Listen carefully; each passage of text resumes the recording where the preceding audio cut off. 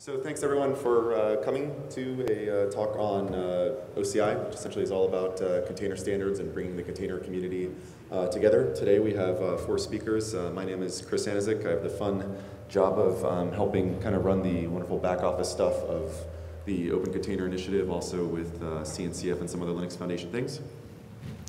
And I'm Borek. I'm with IBM, and I've been working in and around the container space since 2014 when I started working with Docker. And I actually at one point was the chair of the Docker Governance Advisory Board, so I was there. Thanks. Hi, I'm Rithu Leena John. I am a software engineer at Lyft. Before that, I worked at CoreOS and Red Hat. Been in the container space for a while now. And hey, I'm Patrick Chanezon. I work at Docker. I help create OCI. And mainly my main role in OCI is just to attend the meetings and take pictures while the engineers are discussing about the specs and drinking beer, like last night. Let me go back one. Everyone pull out your mobile. Follow these experts on Twitter.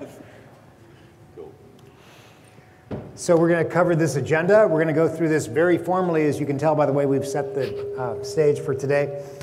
So I'm going to encourage questions. If you have some things you want to shout out, I don't think it's going to throw anyone off, but we're going to go through a lot of material pretty quickly, and I hope you'll find it all entertaining.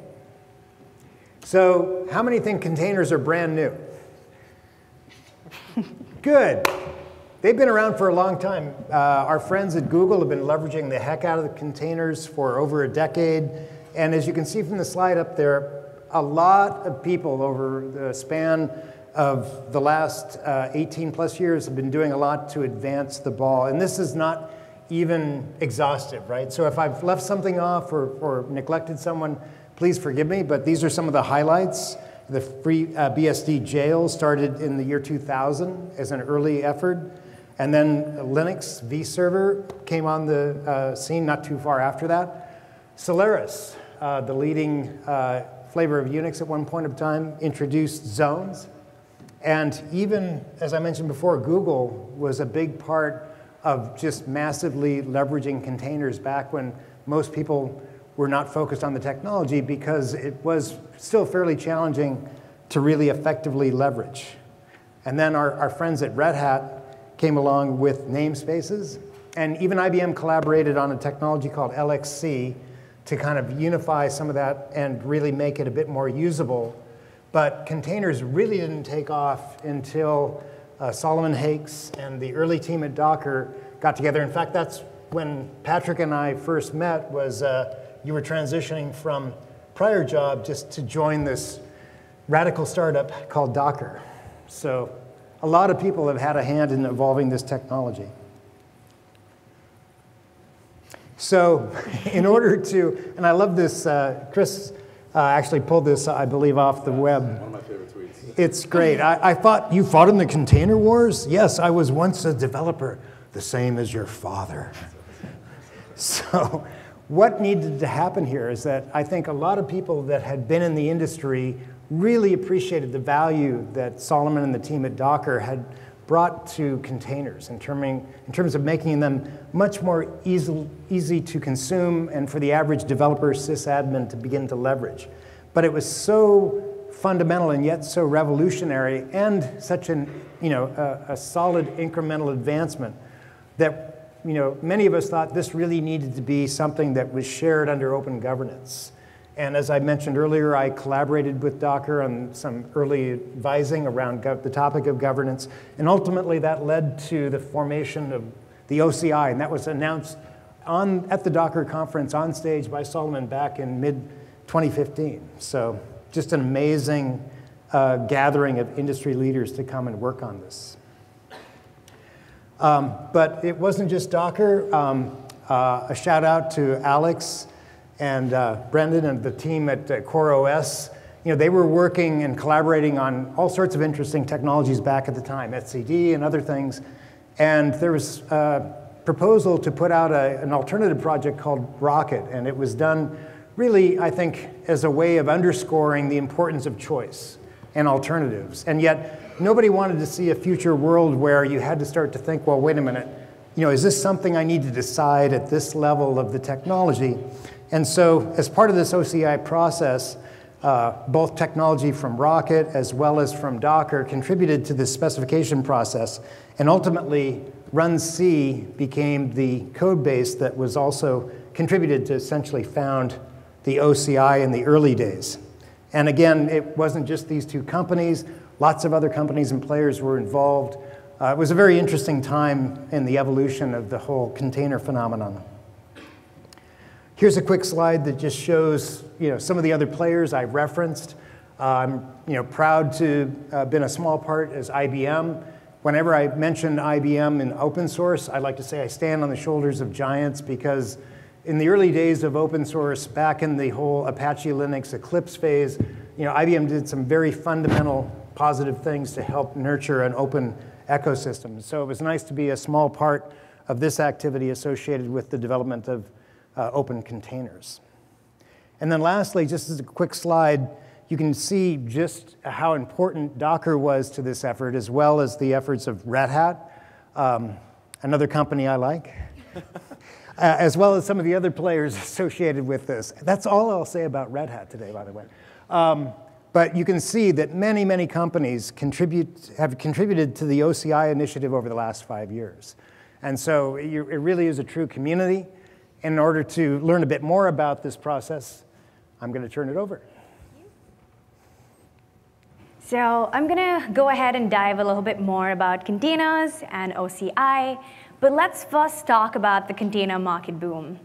Containers solve a very important problem for us: how to deploy your software and reliably have it when you move from one environment to the other. The container comes completely packed with everything that it needs as a runtime environment: the application, its dependencies, the configuration files. So you're almost guaranteed portability because it comes as one big bundle for you. And now, when we saw all of this excitement around containers, a few of the big players were a little not confident in this because it was still relatively new, but it did come with all of these promises of scalability, of portability, resource efficiency, speed, because we all know you can almost instantaneously spin up a container. And it's operationally very simple, and security is almost a given if you orchestrate it correctly. So let's take a step back and go through the timeline of what happened before OCI was launched. In about, I want to say November of 2014, the Docker image format Circa was introduced. It was more of a fluid format which continuously kept evolving. And it was fine at that time because there was so much change going on around. But there was no way to sign it. There was no content addressability. So then we at CoreOS, who were also very heavily invested in the open standard space, came up with AppC, which was application container, which was a specification, and Rocket was built around that. So we had a container engine for it. It was also quite widely adopted. And then in April of 2015, Docker came out with version 2.2, which was also Circa, and they fixed a lot of the issues with problem 1. This time you could sign it reliably.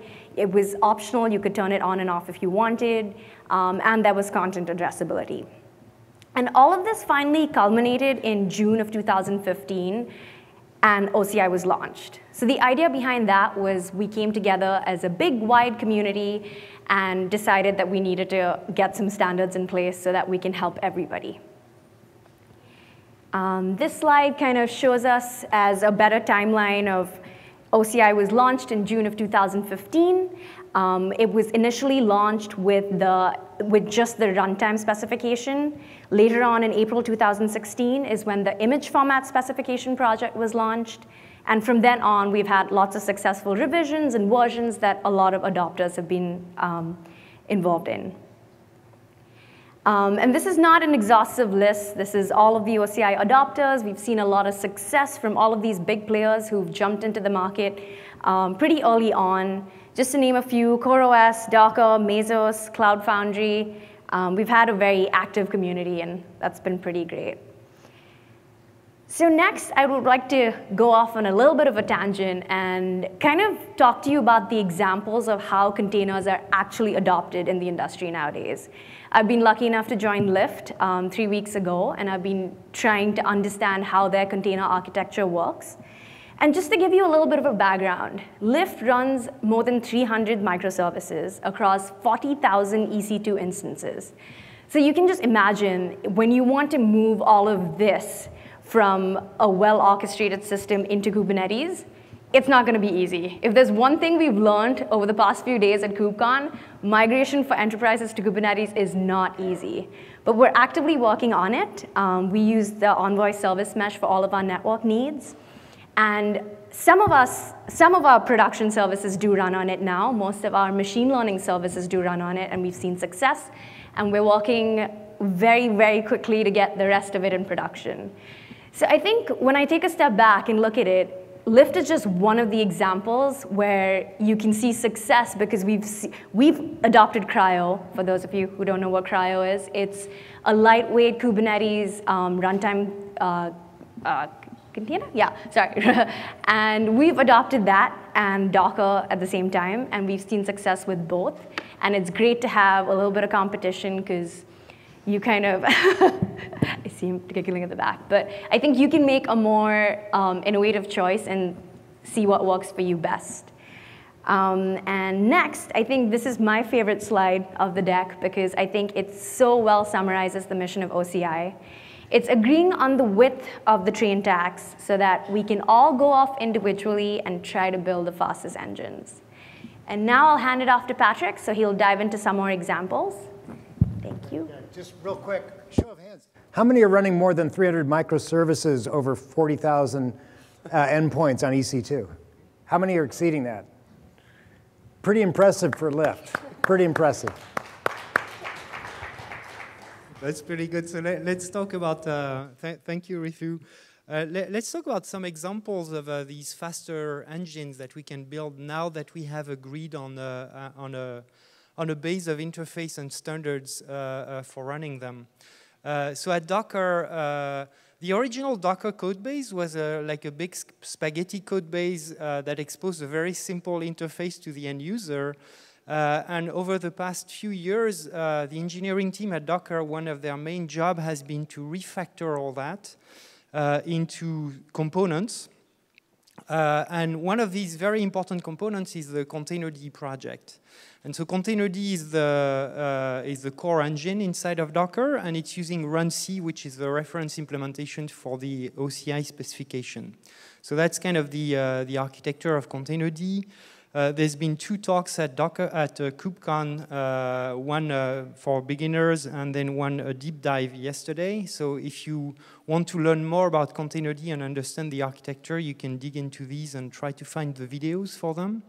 But essentially, Containerd over time grew into just a daemon to control runc that would just generate the image and then the OCI bundle for it. Into getting the images, laying them on the file system, and then doing the distribution as well.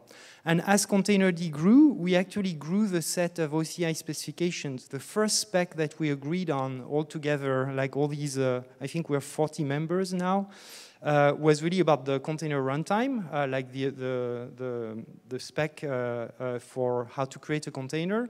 The second one was the image format, and now we're working on a distribution spec as well. And so Containerd implements all that stuff. And one of the value that having a spec brings to us in Containerd is that when people start to innovate at the runtime level, we can just plug different runtimes. And so we collaborated with Kata people, for example, to add Kata as an option there, and I'll tell you more about other examples of that. So in Docker, Containerd has been the core container runtime in Docker since 1.11 in 2016, and that has brought a lot of advantages to Docker engine. Another example of runtime, Rithu talked about that, is Cryo that's made by Red Hat.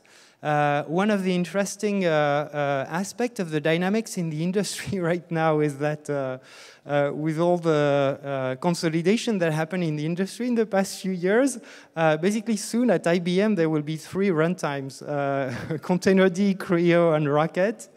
So that should be an interesting exercise for Jeff to solve all that. But Rithu's example, I think, is very that's very typical of the value of having choice. The fact that at Lyft they're running both Docker and Creo, to me speaks a lot about the value of having a standard specification and then lots of different implementation that can compete on different trade-offs. Because in engineering, it's all about trade-offs. And having different engines that solve for specific use cases better allows you to explore the space with different trade-offs. And I'll tell you about a few examples of that. One of them is Pouch, made by Alibaba. So that's another container engine that's using Containerd inside and Runc. And like Docker, they have the ability to plug different runtimes like Kata containers or runLXC. And one thing I found interesting on the Alibaba side is that they had a very specific use case where they needed to migrate legacy applications that run with systemd. So to have containers that have systemd in them and a bunch of stuff. And so they extended the spec a little bit to create what they call rich containers or something like that. So I wonder whether maybe they will submit that to OCI for standardization or whether it's just a particular use case. But what I really liked in the way they implemented it is that they stuck to the OCI spec and then they used the hooks that we have in the spec. We made it extensible to be able to add behavior to that. And then another example, I talked to you about that before, is one of the trade-offs that's really interesting is in terms of speed of starting your container. It's very fast to start it on Linux. You just need to set up some namespaces and C groups. But then you have less isolation that you would have with VMs. And so the Kata team created the Kata container runtime. You can replace Runc by the Kata container runtime, and they are implementing the OCI spec, and it gives you VM-level isolation. And I wanted to conclude on an even more recent use case. So this one is literally, I heard about that 2 days ago. So I went to see Derek's talk about Containerd. And at the end of the talk, we gathered with people from Microsoft, Amazon, Google, Docker, and Cruise. Stephen was there. And so we all, we just all went to the Amazon office next door, and they showed us a prototype that they built. That's on GitHub, you can find it. That's called Firecracker Containerd, where they implemented a runtime based on the Firecracker VM that they created that's targeted to a very specific use case and with a very specific set of trade-offs that they wanted to implement there, where they want a very fast boot time for high churn. So it's really for the type of things that you would have in serverless kind of workloads. And they wanted to implement that in Containerd so that it could just plug directly in Kubernetes, and you could have pods. So your pod is a VM, and then they can start containers inside. What I found super interesting there is that they really followed as much as the OCI spec as they could, leveraging all the code that's already in Containerd and in Runc for that, and just adapting the shim so that, for example, when they spin up a VM, the Containerd, which is pulling the images, needs to make them available inside of the VM. And so they created a new snapshotter there that makes it available, that makes these snapshots available inside of the VM as block device. And then they have a VSOC inside of the VM that the agent is using to communicate with Containerd and to pass all the FIFO for the TTY and things like that. So that's a very promising proof of concept. You can try it out. It's really a proof of concept right now. I think you can have only one container inside of the VM, and its ID is hard-coded to 30. But we found that very promising, and they started interacting with the team to see what the best architecture could be. And then the last thing I wanted to finish on is in terms of new development for OCI, new type of stuff we could standardize. Microsoft, Docker, and many others released a spec last week at DockerCon that's called Cloud Native Application Bundles.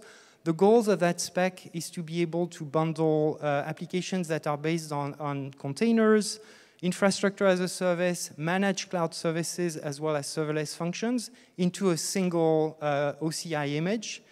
And so they leverage the OCI standard to the maximum. At Docker, we implemented that in our Docker app experimental tool.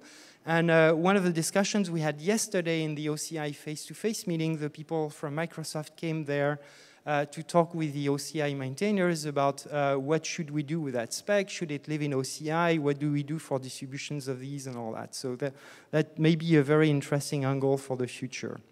So I'll leave it at that for the examples, and Chris, do you want to talk about the current state? We'll just kind of close things up and maybe ask the audience if there's any questions. So yeah, I mean, the OCI is just a kind of very simple open source project with a variety of different projects there. We have spec projects, tools projects, and a couple of utility projects. You could just go to github.com/opencontainers and check them out. You know, most people ask, you know, what is OCI going to do in the future? You know, are you kind of done yet? What else is there to standardize? I mean, the goal kind of for the organization is to keep things stable. You know, people appreciate the stability that OCI has brought to the industry around containers.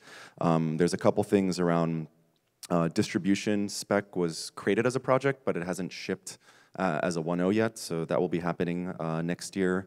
As Patrick mentioned, we had the CNAB team at a little OCI face-to-face yesterday discussing whether CNAB makes sense for OCI, or potentially maybe it goes in CNCF, but we're having these discussions to kind of find a proper home for that project. And just like any wonderful open source organization, we have our elections and all this kind of type of back office stuff that you have to do to kind of keep things going. So we'll be running those next year.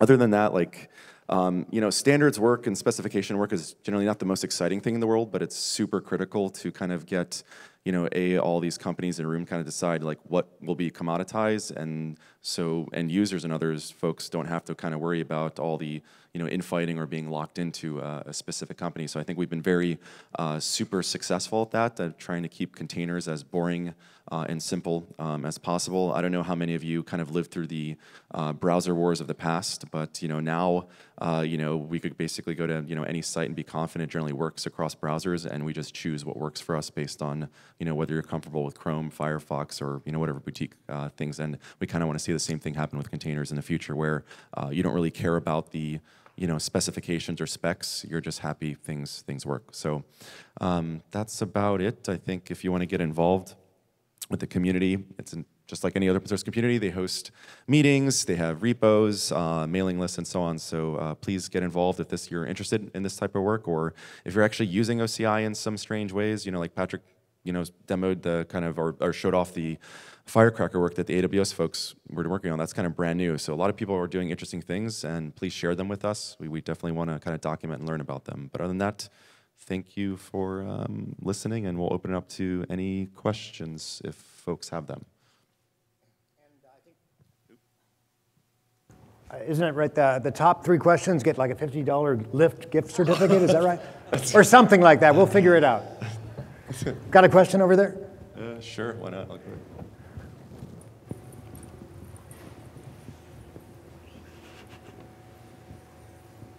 I was trying to inquire, as of LXC version 3.0, is there seamless integration now with, since they now have an OCI template, and have you actually seen that run within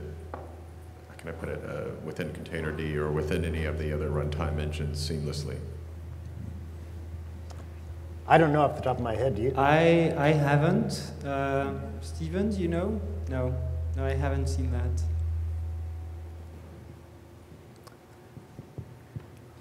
Any other questions? I'll shoot you a card, we'll get you an answer. Cool. I think that's it. Otherwise, thanks everyone, and enjoy the rest of the conference. Thank you. Thanks. Yeah.